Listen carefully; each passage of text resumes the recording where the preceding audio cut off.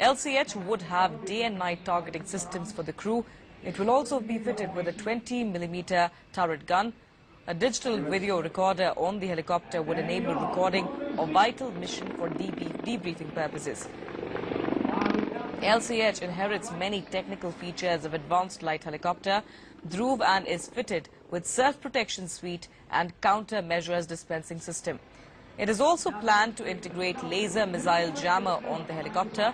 The LCH has been developed at a lower cost as compared to the aircrafts with similar features.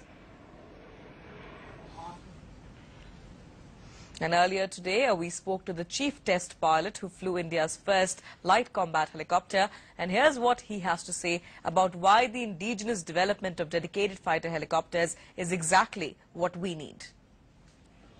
This is the first look at India's helicopter gunship in the making, the light combat helicopter. And we have with us Wing Commander Unnikrishnan, who has just flown this amazing looking gunship.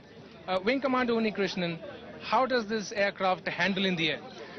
It is extremely maneuverable, and at the same time it is very steady, which is a difficult combination to have, stability and maneuverability. Stability is required for weapon delivery, accurate weapon delivery, and maneuverability is required, of course, to maneuver close to the ground. And actually I feel we have a brilliant winner on our hands. Different from any other helicopter you've handled?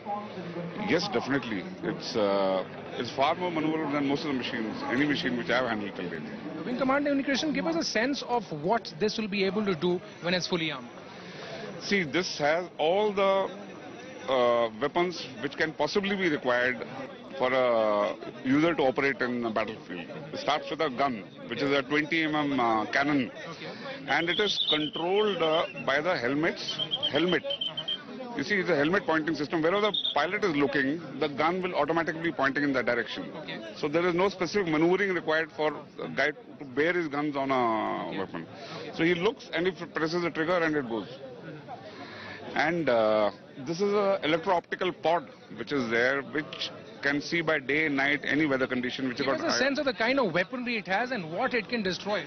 It's got rockets, guns, air-to-air missiles, air-to-ground missiles, and a whole lot of self-protection suites like missile approach warning and self-deploying chaff and flare dispensers. We watched movies like Rambo 2 where, which is filmed in Afghanistan with the Russian Mi-35 kind of attack helicopters. All right, we'll be getting you more reactions on that later, but right now let's go straight to Mumbai, where Harpreet Singh, the representative spokesperson of Air India, is addressing the media. Actually, the body